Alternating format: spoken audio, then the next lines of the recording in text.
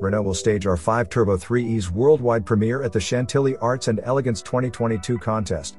This all-electric show car's contribution to the Renault 5's 50th anniversary celebrations is an up-to-the-minute take and tribute to the most celebrated sports versions, the Renault 5 Turbo and Turbo 2.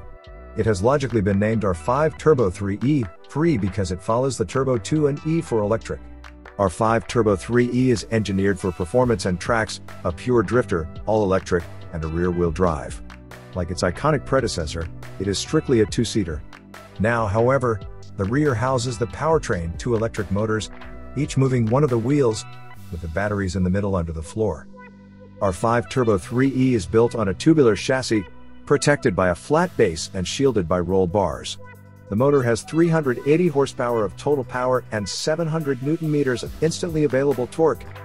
This new generation R5 Turbo 2 can zip across 100 meters from standstill in only 3.5 seconds, 3.9 seconds in drift mode, and reach a top speed of 200 kilometers per hour. Its 42 kilowatt-hours battery has plenty of capacity for several laps or a raging gymkhana. In these situations, in a modern twist on one of the Renault 5 Turbo 2's instantly recognizable features, the 10 analog dials facing the driver have been replaced by 10 digital screens on R5 Turbo 3E's dashboard. They work like widgets, look a lot like pixel art and glitch art, and seem to have leapt out of the retro gaming universe.